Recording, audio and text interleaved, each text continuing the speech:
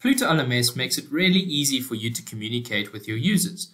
It even has a built-in messaging system. For example, if you click on the messaging icon, you can click on your contacts, you can interact with particular students, or you can see all.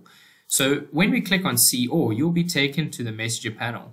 For example, you can manage your contacts, contact requests, or if you click on a particular user, you can actually send them a private message. You can also broadcast messages to your entire LMS through the site news feature. For example, if you click on add a new topic, you can actually set a subject and write a message to broadcast this to your site. You can interact within courses through online forums. You can add new discussion topics. For example, you can post a message and let students respond to you, and students can even respond to one another. And it's really useful because there's an inline editing tool, as you see over here, which is extremely powerful. Or if you click on advanced, you get more editing options, which brings up the text editor, so you can add images, text, as well as video.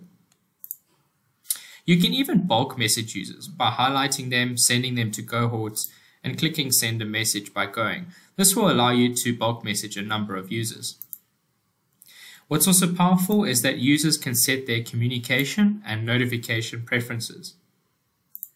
They can also set their messaging preferences, so they can turn off email notifications and decide whether it's an in-app message or an email message. You can even use Zapier to connect to third-party apps like Slack, which will allow you to send a message in Slack and automatically send a message in Pluto LMS. There's so many communication tools available to you to help you engage with your students in order to create their experience and create a better place where they can learn through your courses.